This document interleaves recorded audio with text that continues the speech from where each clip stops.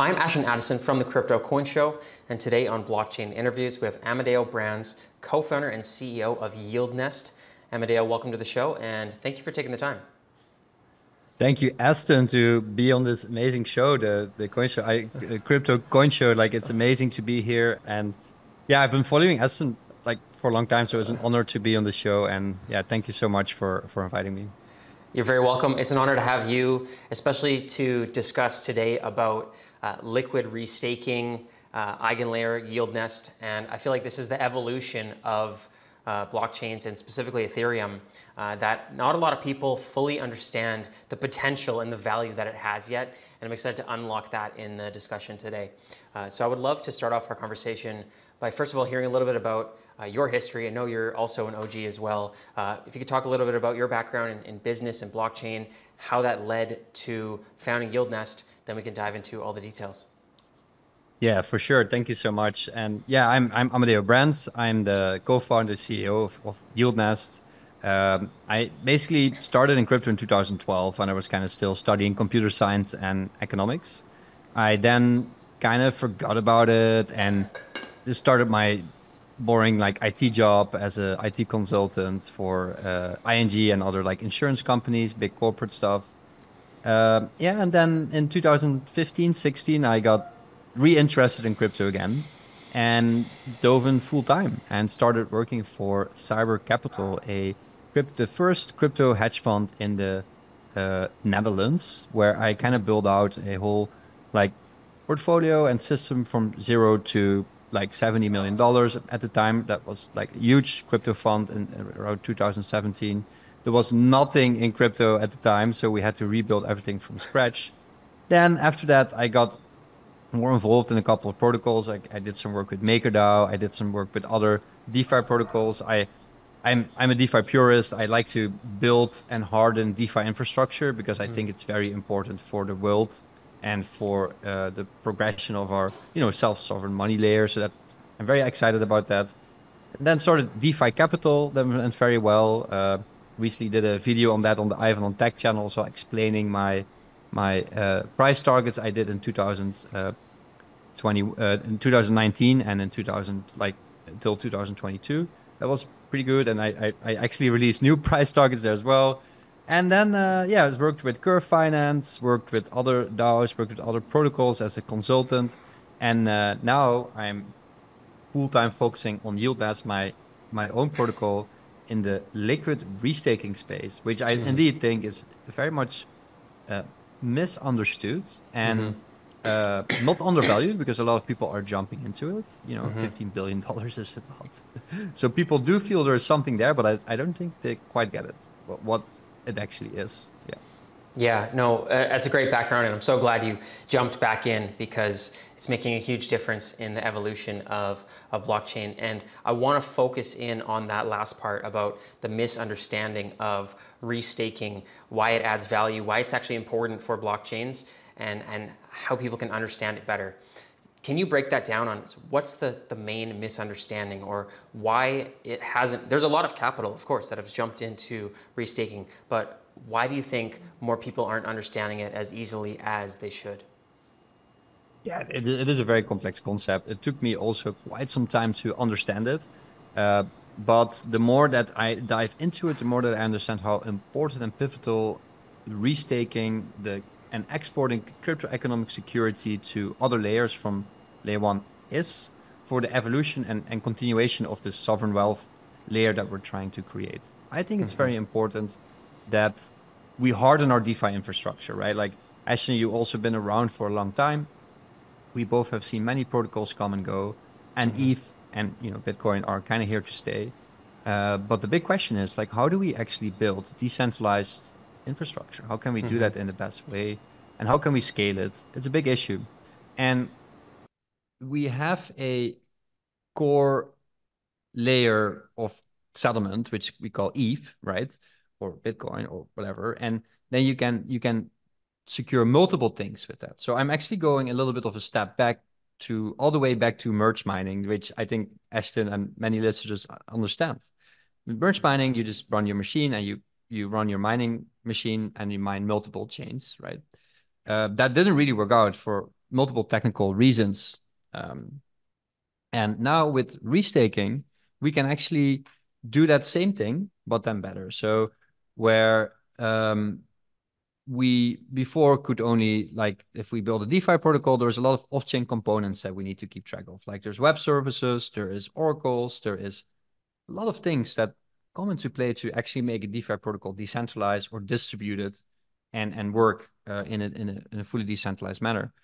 And with restaking, we can actually harden all those infrastructure pieces and actually make DeFi much harder and more decentralized and harden that overall infrastructure and architecture, I would say. And I also think that, yeah, so that is the base case. I think that is actually, before I dive into yield or anything like that, I think it's very important to understand that the restaking is an important part of the potentially of the Ethereum protocol, and it should potentially even be enshrined in the protocol. That is a discussion I want to leave into later. And I think it's really good to have those experiments done separate first and experiment with it in different ways.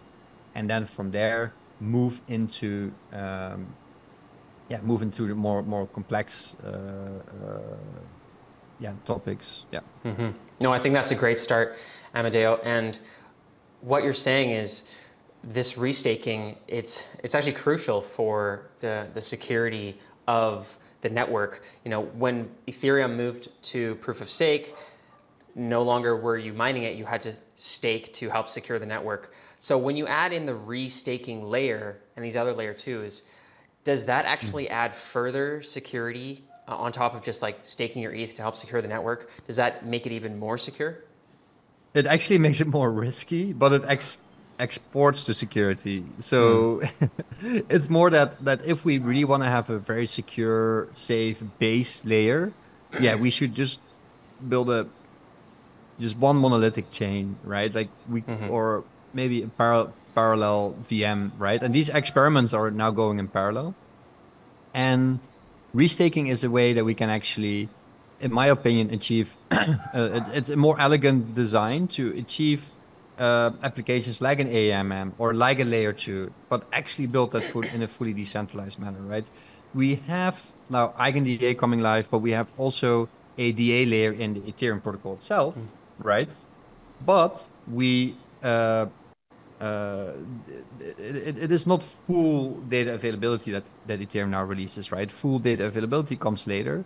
And I think in order to make this, to make DeFi and all the applications that we're used to in a fully decentralized way, not like, I mean, I'm not against Solana or other monolithic chains, right? But I think that Ethereum has the higher settlement assurances over these other monolithic chains, in my opinion. And in order to preserve these values, we will need to find a way to export that crypto economic security in ways so that we can reuse it. Else it's just too expensive to potentially too expensive to maintain. And I think we need it. It's still actually yesterday I was in the crypto town hall with a couple of the ex-SEC commissioner was there, and he was talking about all these regulations and rules that are coming. And I think we need a sovereign layer. And I think potentially this year, or hopefully not, but at some point we will see other more centralized chains being just attacked and taken down, right? As you know, like as a core of the industry, how we got started from the grassroots, it was always very important to prepare for that moment. And I think that moment is coming soon. And I think Ethereum is striking that right middle ground. And with restaking, we can actually also still build cool DeFi applications on top of it, I would say. Yeah. Now, with that, you mentioned there a little bit of extra risk, but with risk sort of equals reward. So there's more rewards, or there's more utility at least when you have restaking. Could you explain for somebody who maybe they have some Ether, maybe they looked into just regular old staking back in the day, but they don't understand restaking, what are the rewards or the extra utility in, hey, I'm going to YieldNest and I'm going to stake the ETH, but there's these other benefits because it's part of the liquid restaking program? Exactly. Yeah, let's dive into like now I did a bit of the start of the technical, right? And now we go to the fun part, like where's the yield for you, right? So I again would take an example, very simple to understand. Banks. Normally, if you stake your fiat in a bank, right, your bank is using that for you, right? And now, if you could actually have your Ethereum stake. You can keep that on your ledger, very secure. Do nothing with it, right? Because Ethereum might go up the price. Or you can stake it to secure the Ethereum network, or you can then stake that to secure a whole plethora of new active, we call them active validated services that can be built by exporting that crypto economic security that I just was trying to explain. We can build bridge infrastructure, we can build oracles, we can build keeper bots, but also AI interfaces, AI agents. We can build a lot of really cool things that might need crypto economic security in order to secure its data that's progressing, secure its performance, build SLA, build instant dispute resolution. So a lot of things are coming. And you can then restake your ETH to any of these operators that operate these active validated services. But yeah, there's a lot of risk as well. But if you restake to a good operator, you can earn quite a juicy extra yield on top of your staking rewards, your base staking rewards. And with YieldNest, we are basically managing all these complexities for you. So instead, similar to Lido or Rocket Pool or other things where you can just buy this token and get a base yield, you will be able to just stake your ETH and get a base yield plus AVS yield plus YieldNest seeds that we can talk about. So we're going to give away extra rewards on top of your ETH staking, AVS rewards, and YieldNest seeds, which are basically our like points program that we're going to give away. So somebody that restakes at YieldNest is going to get a lot of rewards by securing the Ethereum network and restaking ETH and earning extra rewards on top of that. Yes. Okay, that's great to know. And with YieldNest, I know you and your team have been working on it for a while. What's the current status of the testnet, mainnet, and how far exactly you are in the development? Yeah, it's 5 minutes before 12, so we're almost going live. Our testnets can be found at oleski.yieldnest.finance, or just go to yieldnest.finance, or type YieldNest into Twitter, and you will find all the links that you need to look for. And you can test out our testnet right now. It's live. And on the around the 8th of May, so the exact date is tentative, but let's say between 7 or maybe 10 or maybe a bit later. So because we're doing a lot of tests, and I take security very seriously. So we're initiating the YieldNest protocol. It's a YieldNest DAO. It's a YieldNest protocol that's going to be going live.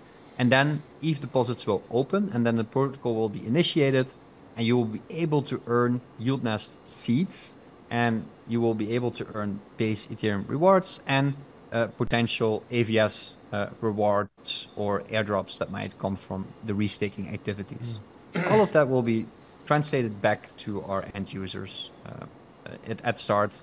And over time, we are going to activate a fee of 10% over all the rewards that will then also flow back to the YieldNest DAO token holders that basically will get rewards distributed in ETH, right? So I think it's very important for any serious protocol that wants to basically position itself to give real yield. We see too many protocols that are just hypothecating rewards on top.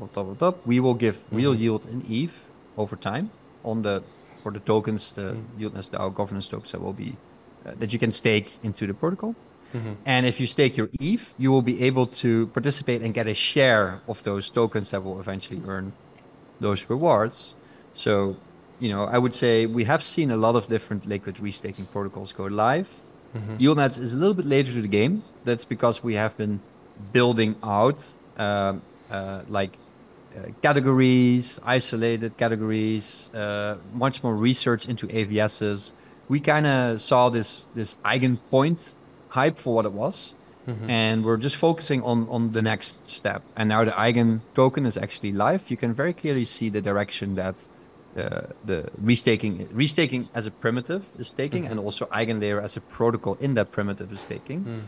And we are just moving into that and clearly differentiating ourselves by having isolated categories, having different baskets that we're going to release. So you will see if you go to the testnet, it's nothing like a standard restaking protocol. Of course, we still have a lot of work to do. Our protocol is just initiating, but our vision is very grand. No, that's great. And I think that the launch of EigenLayer, as it is out for longer, and YieldNest might be coming in at the perfect time because there's still so many people who haven't got into restaking. They're sort of waiting for it to become a little bit more of the normal. And I think that now this is out, it's like the 95% of people in crypto can start familiarizing themselves with it. So, and the May 8th mainnet, that's coming up pretty quick here. I'm curious, are there limitations for somebody who just wants to test the waters? Say, is there a minimum amount of ETH, or do you have to lock in for years, or you can pull it out right away, you can put in $10? What are the limitations, or what are the advantages of like putting in more? Yeah, so I would say in the beginning, as I said, it's very important to understand we're initiating the protocol, and we're also super transparent about that. We can talk about a little bit maybe later about the risks and other things. We have our own risk committee and independent risk researchers all on board. So we take it seriously. So initiating in liquid staking derivative protocol takes time. You cannot just like open the protocol and then activate withdrawals at the same day, right? But we ensure our community that we will activate withdrawals before we're gonna do any TGE, and that's coming very soon afterwards. So it's gonna be it's a very smooth ride because we planned out everything very clearly. We took our time and we have a security audit by Chain Security, one of the better auditors in the space. And we're ready to go. The ETH you will get, when you send in your ETH, you got YieldNest ETH in return. This will be paused in the beginning because we're initiating the protocol, but in return, we're rewarding all of our depositors with a 5x seed boost. And this is a boost that we're not going to give away any more in any point in time in the protocol's life cycle, right? So this is a boost when you restake your ETH, you get a 5x the base rate of rewards on top of your restaked ETH for 1 week or 2 weeks, depending on how quick and how much deposits we get. And if we reach our target of between 50 and 100 million, we will at some point, like activate the tokens and activate the transfers and activate the pools and activate the withdrawals. That's coming after, and it is a very normal way to activate a protocol. And it's a bit annoying that like some protocols like Renzo and other ones that got so much trust, like don't activate the withdrawals before they activate their token release, right? It's very clearly that Renzo kind of wanted to front run the Eigen token launch. They kind of probably got some insights there. Good for them, like no hate for them, but I hope that people do not lose trust in real serious builders, and initiating a protocol just takes time. It is what it is. Yeah. Definitely. Well, that's good to know about the 5x seed. I'm going to pay attention for that mainnet launch around or after May 8th to definitely take a look at that, because usually the early bird gets the worm, or they get extra seeds in this case. So yes, I'm excited to check that out. Is there a place that people can go to follow along with the updates or to learn more exactly about how the YieldNest protocol works with liquid restaking? Yes, I would say definitely just go to our Twitter. That's probably the best way to go. And then go to our website or testnet, and then go to our docs if you really want to dive deep and be a DeFi nerd. You can go really deep, and we have a lot of information written down there about all the different aspects. Or you can follow my own Twitter at Amadeo Brands is my name, where I also release a lot of snippets about eigenlayer research that I'm doing myself. And I would say to the community to get a really good comparison chart of like the different competitors, the different LRTs, what we're doing, how we're different. Go to our Twitter. I will actually link this to Ashton. do a competitor analysis where you can actually see very much side by side what we have been building and what our vision is, what we will build in the future, how that compares to already existing LRT protocols that, in my opinion, do not have a clear, yeah, what are they going to do now? The Icon token is out. That we have a clear vision, and we are focused on the future, and we want to move forward, and yeah, we want to move the DeFi and Ethereum space to the next level. Yeah, that's great to hear, Amadeo, and I'll definitely leave a link to that comparison. I'm eager to check it out myself as well. I'll put that in the show notes, as well as the Twitter and the Testnet, and your Twitter as well, so I can follow along for the launch to the mainnet, and then getting involved and following up to the TGE and beyond, as we looking hopefully very long term into the growth of blockchain into the mainstream. So I really appreciate your insights into all of this, and I think an underappreciated section of blockchain right now. Thank you, guys. Thank you, Ash, and thank you everybody for watching. Be sure to follow YieldNest, and I hope to see everybody soon on Mainnet.